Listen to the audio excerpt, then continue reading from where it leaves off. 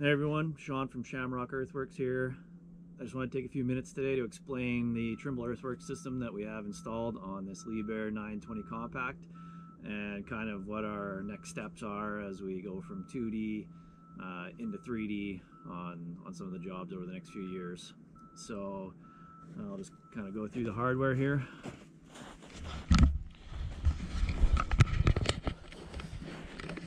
So in this guy, 2D is pretty basic.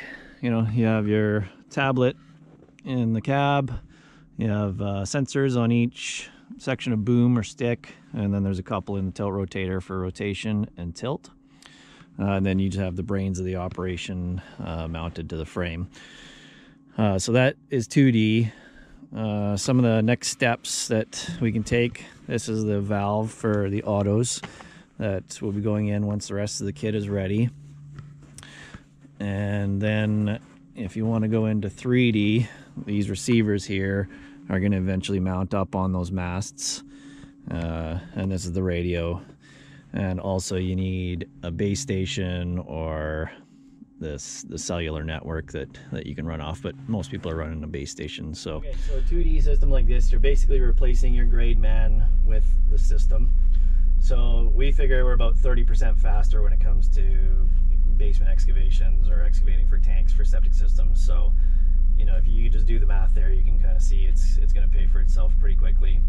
But on top of that, I think the main thing that we realize is that the safety factor with having a system like this, if we're digging a septic tank hole 17 feet deep, nobody wants to go down there and hold a shot rod in the bottom of a hole that deep.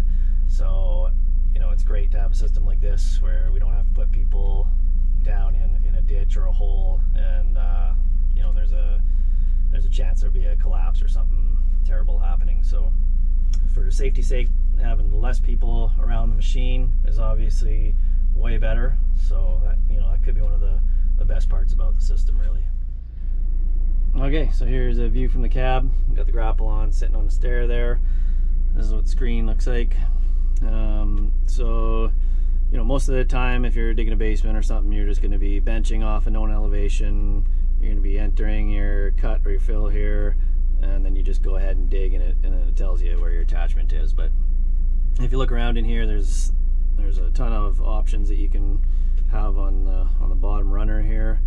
There's just heaps of stuff in there that you can pick. So some of the ones that we like, obviously, your cut and fill on your attachment, your distance from the bench, so how far out you are, your height from the bench, and then this one here, when we're building walls and whatnot, is great. It's the attachment angle. So if you look there, if you put the edge of the grapple down on a rock or a stair or whatever you're working on, and then you look here, as close as you can get this to zero, this is just a percentage here, that's level. So I can throw a stair in, check and see if it's level. I can go from front to back, see if I've got drainage on that stair. So there's all kinds of information in here that you can use for your own specific task. So that's just sort of an example of one of many things that we use it for. When it comes to 2D versus 3D stuff, you know, obviously running a 2D system here, and we're moving up into 3D eventually. The 2D is great for anything that you're trying to make level, grade beam, basement, you know, big barn pad, footings for retaining walls. 2D is great for that, and it's probably all you need. We're moving more into some bigger commercial projects, and we've been doing the skateboard parks for the last several years with a builder in town. And so if they can just send us a file of the park, and we can plug it in and dig right to grade right off the bat with no stakes, I mean, that's pretty amazing. It's going to save them 4 trips out to survey all over the place for us, and it's going to save us a bunch of time too. So it's a win-win for us. So that's one of the motivations for us to start moving towards 3D, and I think it's going to open a lot more doors for us as well. So pretty excited about it. So here's our kind of mock job we're going to throw in here quickly. So whenever you're doing, you know, landscaping, everything is almost always relative to the house. So all the grades have to slope away. You're building retaining walls, patios, and everything is draining away from the house. So, you know, if we imagine that there's a patio and house is back here somewhere. And then we have to slope away from the patio, and then they want to throw in a retaining wall over here. And we're in charge of building this retaining wall. So in order to find our grade that we have to get to right here, first we got to find this grade. Then we have to calculate our percent slope and how much lower this is going to be. And then we need to find out how tall this section of rock is going to be before we can find this grade. So if you're going to go out and do this with your labor, and you got your laser level, and you got your, you know, all kinds of tape measures going on, and you're doing some math, just finding out what this grade is probably going to take you 10 or 15 minutes just to figure out what you're doing here. So I'll just go ahead and show you how much faster it can be using a simple 2D system here. So we have our rocks over here, our selection of rocks, which we'll pick, you know, which one we're going to use for base, which will be top.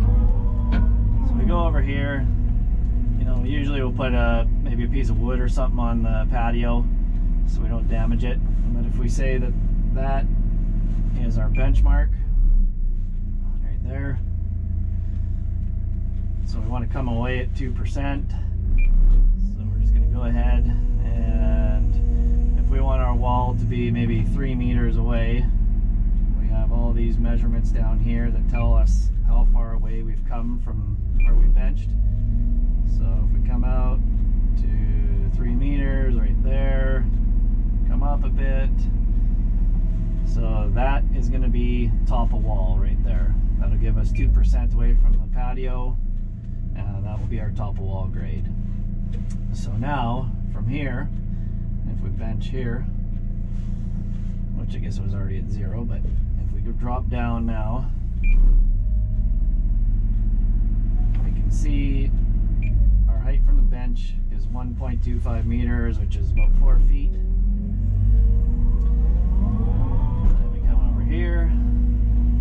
If we say we want this to be the top stone, and then it's going to be stacked on top of something like this, we can figure out how tall this stack of rocks is.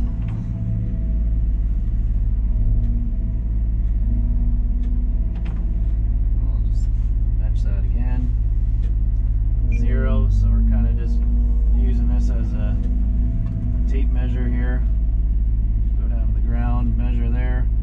So this stack of rocks is 1.1 meters tall as it is right now. So if we were at roughly 1.2 over here, we know that if we add 4 inches or 10 cents to the base here, stack those rocks up, we'll get exactly where we want it to be for top of wall. So we just did all that in, what, a minute? So we can go ahead and, you know, throw our fill in there. I'm not gonna really be too exact here. This is just for demonstration purposes here. We're not gonna get our 98% compaction on the snow. So now we can go ahead.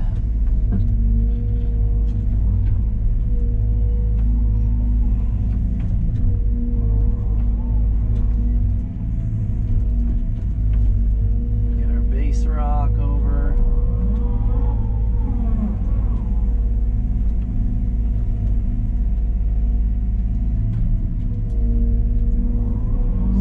Down there. This one over.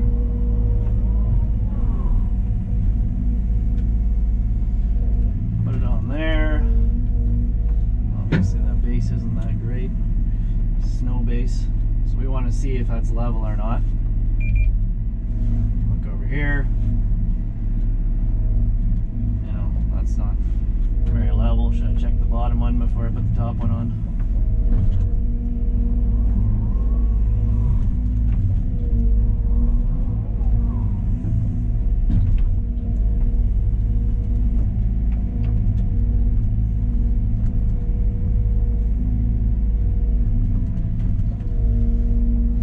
Two ways you can check if it's level. You can drop down here, you see 52 up to top.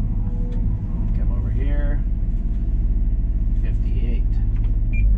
So that's one way to check it. Put that down. Check here. Not far off.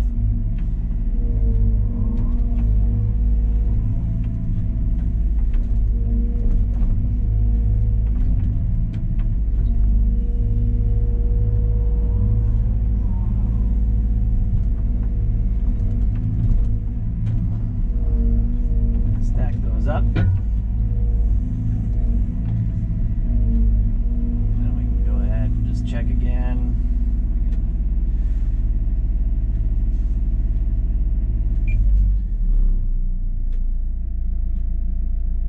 Bench, say we want 2%.